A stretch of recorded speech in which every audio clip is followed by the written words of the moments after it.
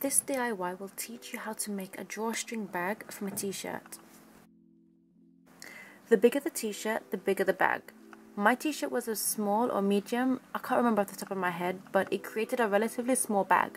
Firstly, I'm going to cut a square, leaving approximately 4 inches at the bottom.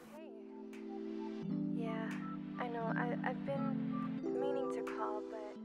Then I'm measuring 15 inches up from the line. You won't need to follow my exact measurements. When you watch the video until the end, you'll realize that no matter how tall or narrow you make the bag, it's entirely up to you. As long as you leave yourself about 4 inches spare at the bottom, you'll be okay. So from the side offcuts, I'm going to cut 2 rectangles at around 2 inches by 3 inches.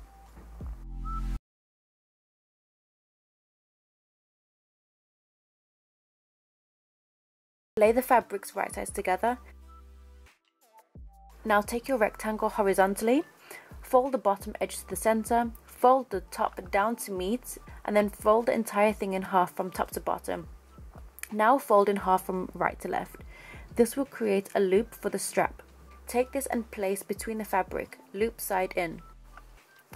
In the video I measured the loop at 2 inches from the bottom of the bag, but I later changed this to 1 inch from the bottom. Repeat this step for the loop on the other side.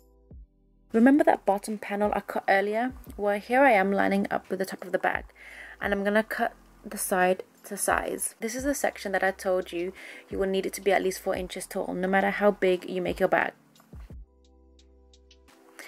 Place them right sides together and mark 3 centimeters up from the bottom left and right hand corners.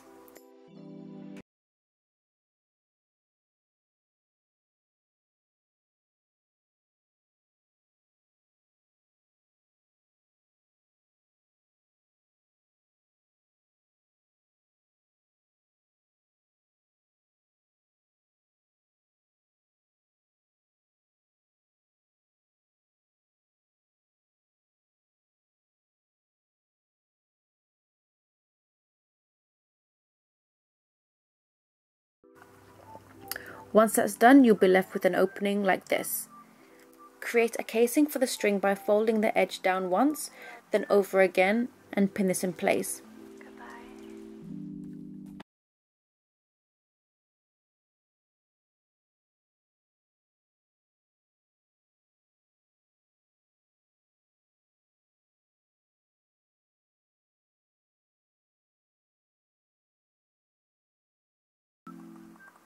Now take your string and use a safety pin to insert this from the right side through the back, and then from the left side through the front.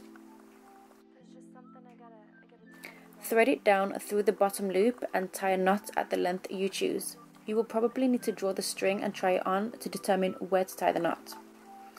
Repeat those same steps, but this time start threading the string from the left through the back, and then from the right through the front. Then down through the loop and tie a knot. And there you have a fully functioning drawstring bag.